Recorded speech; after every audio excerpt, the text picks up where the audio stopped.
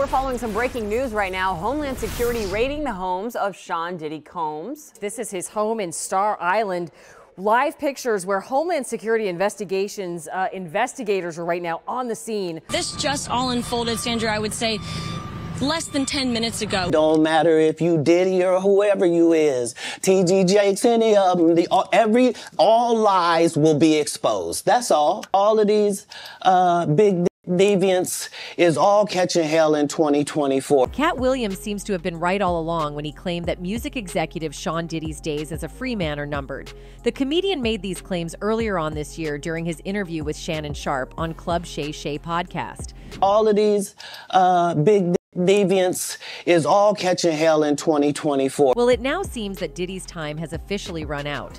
For context, Sean Diddy Combs' 3 properties have been raided by federal agents. Earlier today, Homeland Security Investigations, HSI New York, executed law enforcement actions as part of an ongoing investigation, with assistance from HSI Los Angeles, HSI Miami, and our local law enforcement partners.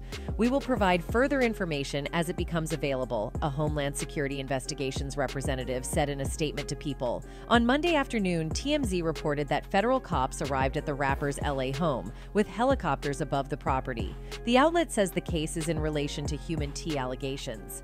A video from Fox 11 showed Diddy's sons Justin and Christian King Combs in handcuffs outside of their Beverly Hills home. This just all unfolded, Sandra, I would say, less than 10 minutes ago. In any case, many people are claiming that the officers raided Diddy's home in order to gather any possible evidence that could potentially link him to the many allegations that he is currently facing.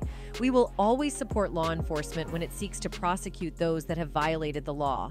Hopefully, this is the beginning of a process that will hold Mr. Combs responsible for his depraved conduct. Douglas Wigdor, attorney for Cassie Ventura and Jane Doe, who each previously filed lawsuits against Diddy, told People in a statement, "In the past several months, 5 people have accused Combs of SA and similar allegations. In November 2023, the singer Cassie, real name Cassandra Ventura, filed an explosive federal lawsuit against her former partner Sean Diddy Combs, claiming he had been physically and sexually throughout their relationship. The complaint alleged that Combs AB ranged from beating Ventura and forcing her to be intimate with other men to SAing her at her home in 2018. The rapper settled the lawsuit within a day.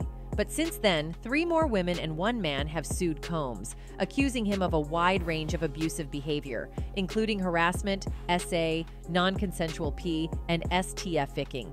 The music mogul has denied all the allegations, claiming that his accusers are attempting to assassinate his character, destroy his reputation, and his legacy. Cassie alleged she was the victim of a pattern of abuse, violence, and ST-ficking. Ventura sued under New York's Adult Survivors Act, which gave victims a one-time 1-year window to sue their alleged abusers and institutions, even if the statute of limitations had run out. The window expired in November. She says she first met Combs in 2005, when she was 19 and he was 37. In the lawsuit, she alleges that Combs controlled nearly every aspect of her life, from her career to having access to her personal medical records. She claims he was frequently violent, physically abusing her multiple times a year, and that he often plied her with copious amounts of substances.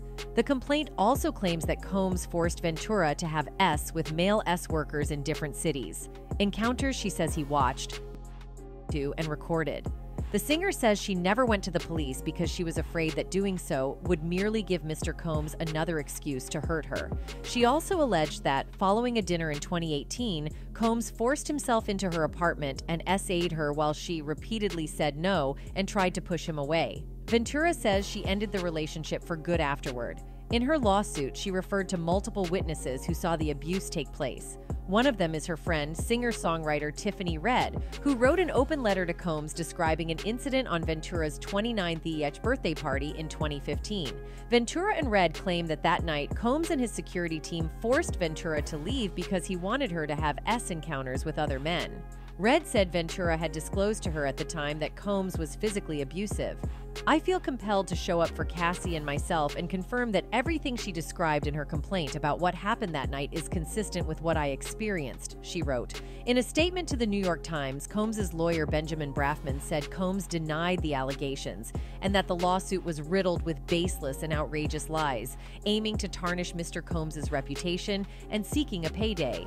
Ventura and Combs settled the lawsuit one day after it was filed. The details remain private.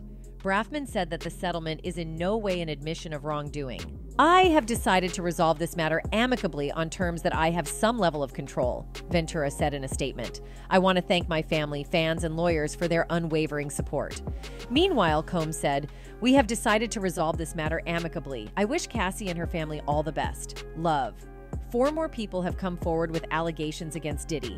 Following the settlement, Liza Gardner filed a lawsuit on November 23rd, right before the Adult Survivors Act expired.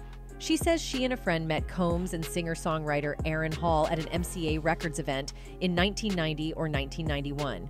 They returned to Hall's apartment for an after-party, where Gardner says she was offered more drinks and was coerced into being intimate with Combs. She says Combs also essayed her friend. The lawsuit claims the encounter left Gardner shocked and traumatized, and as she got dressed, Hall allegedly barged into the room, pinned her down, and forced her to have sex with him. Gardner claims that Combs came to the home she shared with her friend a few days later and allegedly attacked her again. He came to the house looking for the friend because he was worried she would tell the girl he was with at the time, according to the suit.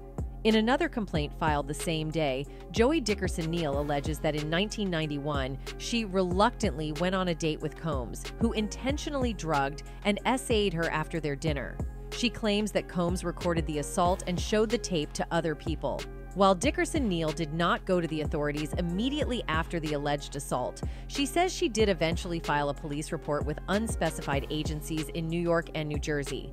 The complaint says prosecutors told her they'd need to corroborate her allegations, but she believes possible witnesses were terrified that Combs would retaliate against them and that they would lose future business and music opportunities if they made a statement backing her account. A spokesperson for Diddy said the 2 women's claims are fabricated and accused them of exploiting the Adult Survivors Act. Another woman, referred to as Jane Doe in the complaint, filed a 4th lawsuit on December 6th, alleging that Combs, his longtime lieutenant Harve Pierre, and a 3rd unidentified assailant ganged up on her at Combs's Manhattan recording studio in 2003 when she was 17 years old. Pierre, who previously served as president of Combs's Bad Boy Entertainment, has also been sued by a former assistant who alleges he used his position of authority as plaintiff's boss to exploit and essay her several times between 2016 and 2017. The lawsuit claims that the men Doe across state lines from Detroit to New York City on a private jet, plied the young person with substances and alcohol until she couldn't consent, and then violently essayed her as she told them to stop. The complaint also includes several photos that Doe alleges were taken at the studio on that night, including one where she is sitting on Combs's lap. In February, Combs's former producer and videographer filed a federal lawsuit against the mogul, alleging Combs harassed, drugged, and threatened him. According to the lawsuit, Rodney Lil Rod Jones worked on Combs's most recent album, Love, and lived with him between September 2022 and November 2023. Jones alleges he was the victim of constant unsolicited and unauthorized groping and touching of his behind by Mr. Combs. On one occasion, the lawsuit claims, Jones woke up naked and disoriented in bed with Combs and 2 workers. He alleges the music mogul drugged him. The complaint also claims that, in his role as Combs's videographer, Jones secured hundreds of hours of footage and audio recordings of Mr. Combs, his staff, and his guests engaging in serious illegal activity. The illegal activity the suit alleges includes acquiring substances, soliciting workers, providing laced drinks to young people, and SA. Jones's suit names several other defendants, including Combs's son Justin, Combs's chief of staff, Christina Coram, Universal Music Group CEO Sir Lucian Grange, and former Motown Records CEO Ethiopia Habtemariam.